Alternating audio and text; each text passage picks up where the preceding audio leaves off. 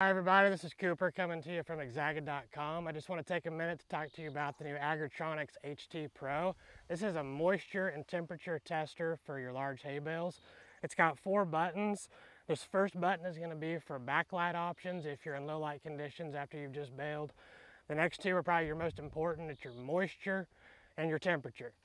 This last button is your check mark. It's going to be for calibration purposes as needed.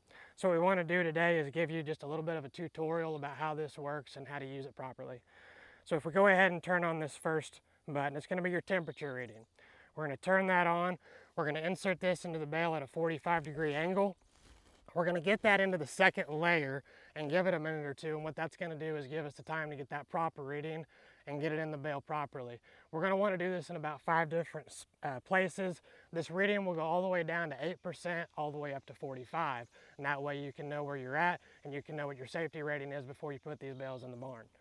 As you can see right now, we're at 15.8, so we believe that that's a pretty safe number. That way we can take out the temperature button, see what we got there. It's reading at 93 Fahrenheit. This does have a Celsius reading. Most of our producers will probably want to choose the Fahrenheit option.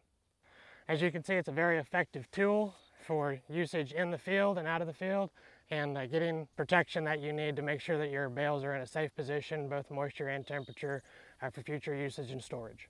A couple more notes that we just want to add for your convenience and usage.